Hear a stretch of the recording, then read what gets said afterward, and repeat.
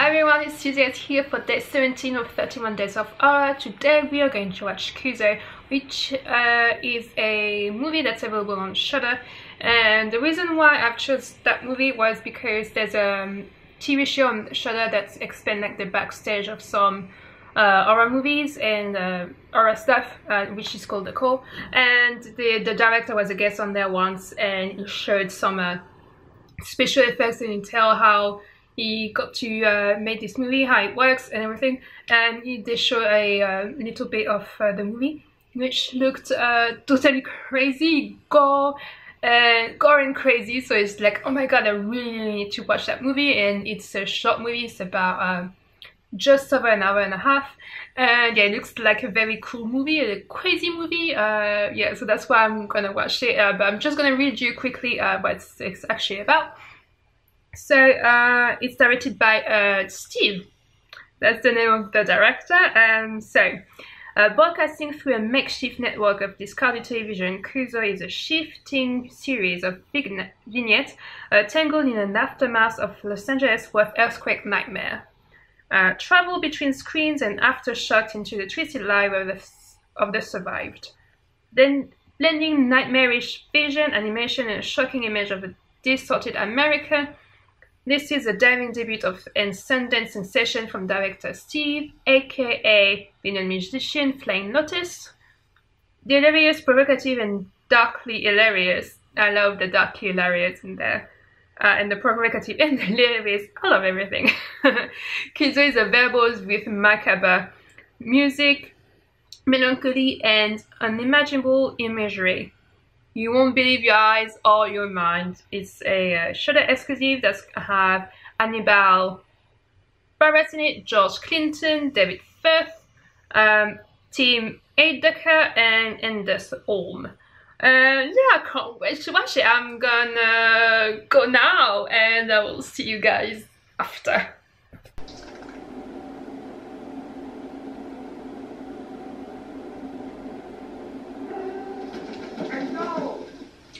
I'm wiping my ass. And by the way, I checked out your mixtape, and it's great. You're so talented. Thank you. I want to be in your life.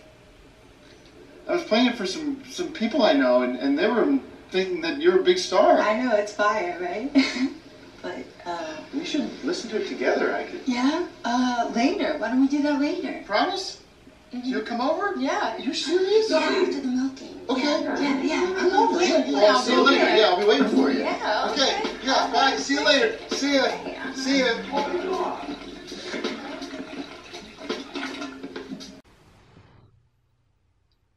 That was crazy. That was really was crazy.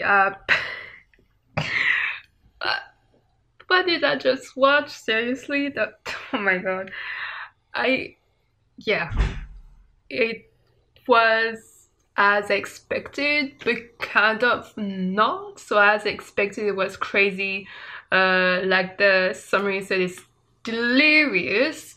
And it's wasn't gore, but it was there's some moment it's disgusting.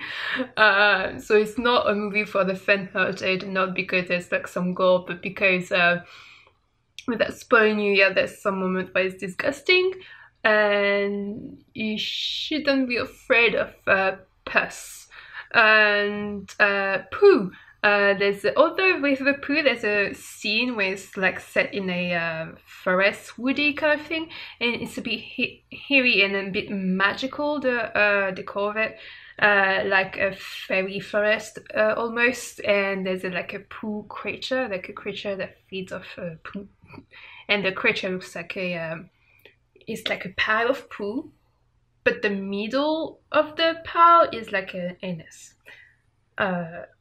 Like a model anus, it's not an actual one obviously, but and yeah, in a way it's kind of weird also, because the director was able to mix the craziness and the weirdness and the beauty of the furriness and the yucky of the poo. And there's really moments where there's like very yucky and disgusting. And I've got to say also, it's not a movie that you should watch if you are under 18. because there's some moments where it's like adult stuff. I was when I was watching it, I was thinking, oh, maybe it's like a PG-16. No, after watching it, it's like definitely not PG-16. That's not PG-12 either. That's way too.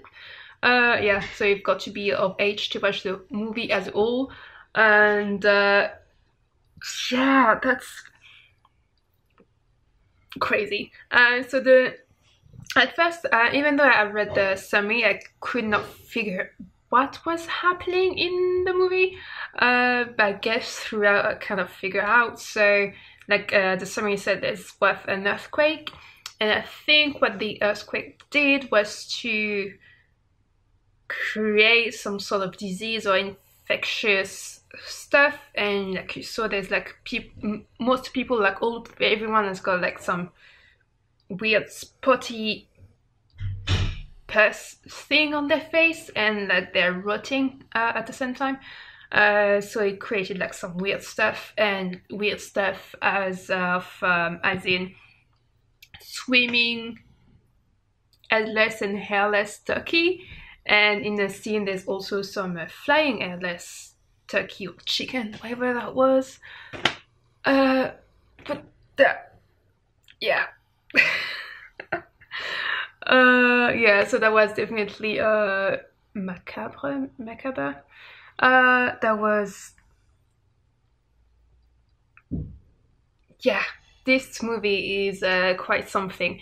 I've got to say, in the way that it was filmed as well. I found it kind of clever how the director managed to put scenes together. So it was like the summary said, like some vignettes with several different stories, but not that different, because there's some moments where you can see that the stories are linked together, besides the earthquake and like whatever's going wrong with people's faces and bodies as well. So like there's a scene when you, like the wood scene, at some point some of the whatever's happening in the woods very poor creature scene, another in the next scene, one of the characters playing a game, and that's the part of the scene. So linked like there are like some people watching something that's related to the previous scene, like on the TV in the next scene.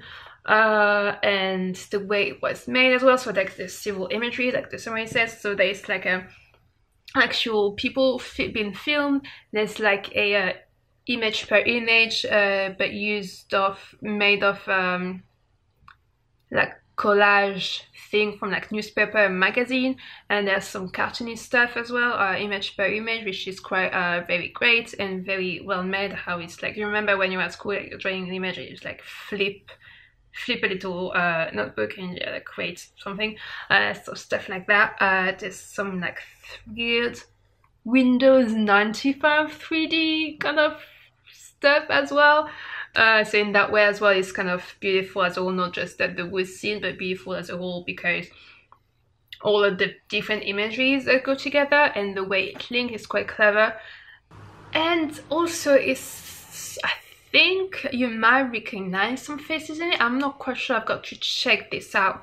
But I think they've used an image, which is just like an actual image or like a picture of the actor, I can't remember his name, who played Doc in Back to the Future, and I think there was one of the reactors in there as well for a short scene. I think it's one of the elders from Elders React from the Fine Brothers channel. I'm not quite sure, I've got to check this out, but if that was one of the elder, I thought it was. She was hilarious in it and crazy in it, and that was just great. Yeah, that was, I think it's a movie that you should watch if you just don't want to know much about a movie before watching it, but you want to be surprised as well. And if you're not afraid of being disgusting, like literally there's some moment where I was like, no, no. There's a scene as well where I had to close my eyes because that was just too much for me. But so that's a movie. I think that would be perfect if you're doing a movie marathon that's like 24 hours. And this one, like the movie, like the last one to watch when you've been like awake for like 22 hours. A bit like this Quizzes Slender that I watched on my first movie marathon. I haven't slept for like 24 hours. That was the last movie of the marathon, and there was like the movie in itself is weird, but because I was craving sleep, that was even weirder. And I think that's like that kind of movie where you've got to be not too serious about watching a movie, and it's watch it, tell me what you think. It's a great movie. I really think it's a great movie. Steve did a very great job. It's brilliant. I think as well it's his first movie. I can't remember I'm not sure if I remember quite well from the episode of The Call where he's in which he's in, but yeah, I think it's one of his, if it's not his first, it was one of his first. It's a very clever movie, very beautiful in a way, even though there's a lot of disgusting stuff. It's beautiful, disgusting, and very clever, disgusting, and how I kind of love that movie, I guess. And don't know if I recommend it to watch if you like that kind of movies. Watch the trailer to have an idea, which will be in the description box, I guess. And also if you are over 18. I'm not like the kind of person like, oh no, you shouldn't watch this, or you shouldn't do this if you're underage, but yeah, there's some stuff where you've got to be over 18. Sorry guys. Although I think most of you watching this channel are over 18, but just in case. Yeah, so watch that movie. Do tell me in the comments what you think of it. Whether it's good or bad, because I like to know everyone's opinion on stuff, even though we don't necessarily agree.